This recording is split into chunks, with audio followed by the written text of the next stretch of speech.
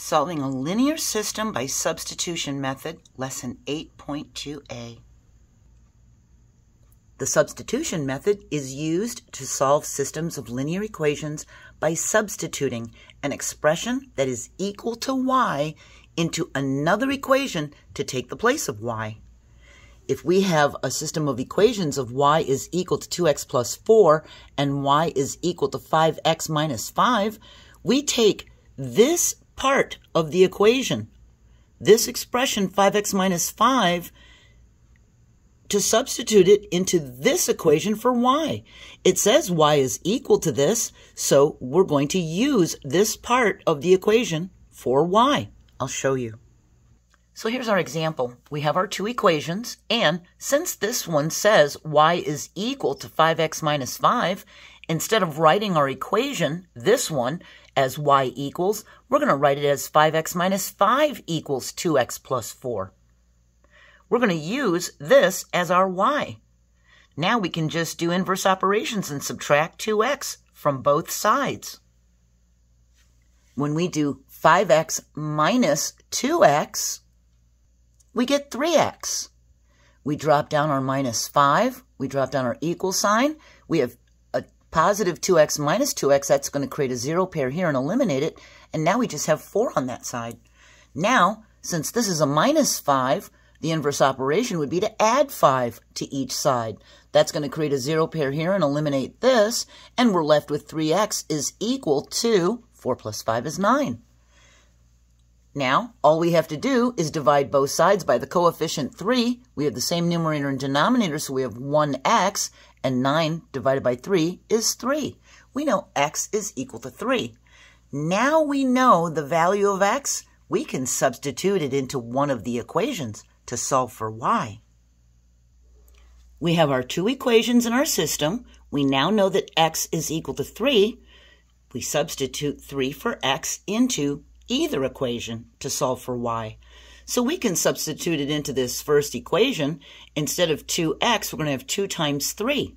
We have y is equal to 2 times 3 plus 4, which means y is equal to 6 plus 4. It's equal to 10. We know that x is 3 and y is 10. Now, we can check the other equation. We know y is equal to 10, so we would have 10 is equal to 5 times 3 minus 5. That would be 5 times 3 is 15, and 15 minus 5 is 10. 10 is equal to 10. That's true. Now this would be something good to put in your notes. These are the steps for substitution. First thing we're going to really do is make sure both equations are in slope-intercept form. See video 8.1c in the description to learn how. That's our previous lesson. So, number 1 is we substitute the entire right side of one of the equations for y into the other equation. That's once it's in slope-intercept form. The second thing we do is solve for one variable. Third thing is we use the value of that variable in any original equation to solve for the remaining variable. Then the last thing we can do is check our solution by graphing the lines to see if our solution matches the ordered pair of the point of intersection of the lines. Okay, so here's our new system of equations. Do you notice it's not in slope-intercept form? So we go through what we need to do to write it in slope-intercept form, like we learned in the last lesson, and we get these two equations. And what I'm going to do is use negative 2x plus 8 as my y. So I write negative 2x plus 8 is equal to negative x plus 5. I can add x to each side of the equation. Since this is a minus x, we could do plus x on both sides, and that'll create a 0 pair here and eliminate it. Now we only have 5 on that side. And on this side, if we have a negative 2x and we add x, we're going to have a negative 1x, won't we? But we don't need to write that 1. We can just write negative x, and we drop down this 8. Now, because that's a plus 8, remember, we're trying to get x to one side of the equation. Now that this is a plus 8, we can subtract 8 from each side. That's going to create a 0 pair here and eliminate it. We're going to be left with a negative 1x is equal to 5 minus 8, brings us down into negative 3. We can divide both sides by the -1 coefficient, that's that invisible 1. We divide this side by -1, and we divide this side by -1. And remember your rules for division with integers and multiplication even, that if you're dividing and they have two negatives, it's going to make a positive. So we have a positive x is equal to a positive 3. We have found that x is equal to 3. We plug it into one of the equations. I plugged it into this equation. So instead of a negative x, we're going to have a -3 because x is 3. And we have a negative sign here. It's a -3. Well, -3 plus 5 is a positive 2. We know y is equal to 2. That is our solution to the system of equations. 3 for x, 2 for y. So now we're going to do step 4, where we check our solution by graphing the lines to see where they intersect.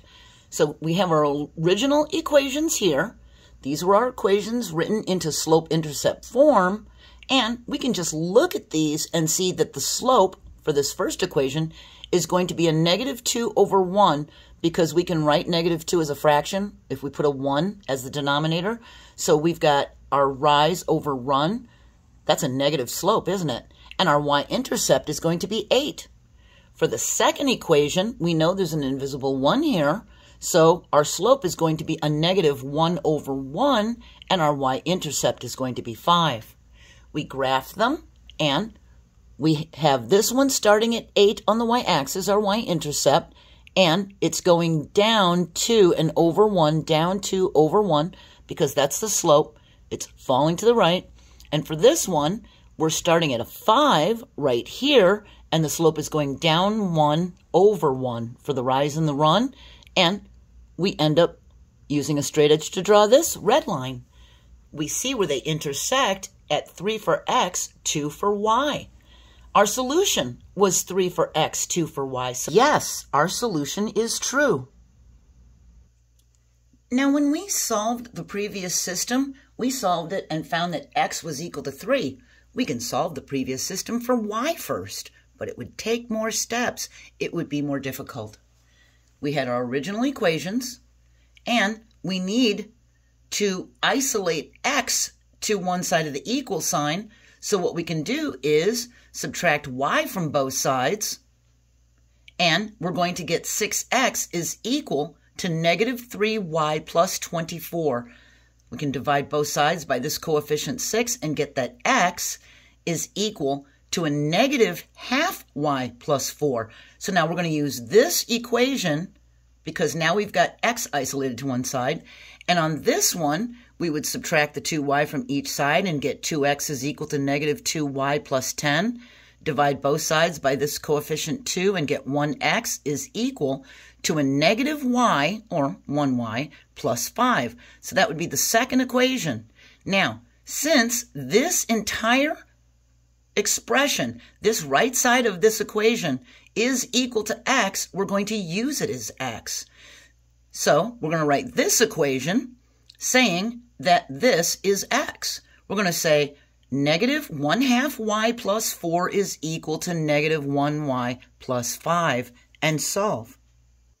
But it's already becoming difficult because we had to change it from, instead of putting it into a slope-intercept form, we had to put it so that x was first. So now we can add a 1/2 y to each side. Since this is a -1/2 y, we can add 1/2 y to each side. That's going to create a 0 pair here and eliminate it. And on this side, if we have a -1 y and we add a half, we're going to be at a -½ y.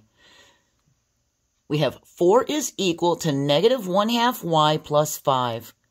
We can now subtract 5 from each side since that's a plus 5. That'll create a 0 pair here.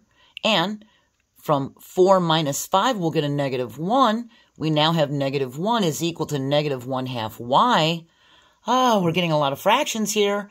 And now we need to divide both sides by this coefficient -1/2.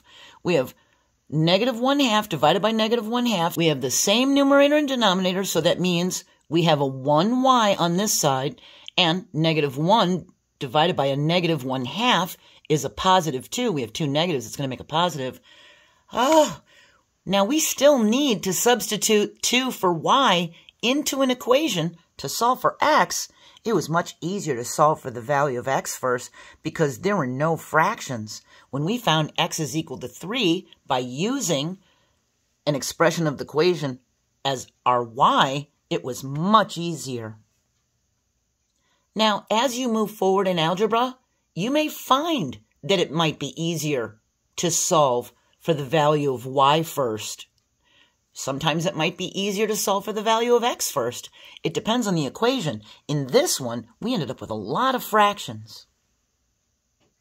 We're finished with 8.2a. We're moving on to b, using a graph to estimate the solution of a system. Many students find the substitution method to be very confusing. I hope I explained it well, and I hope you understood it. If you did, hit that like button for me because that lets me know that we're on the right track. Have a great day and join me for part B.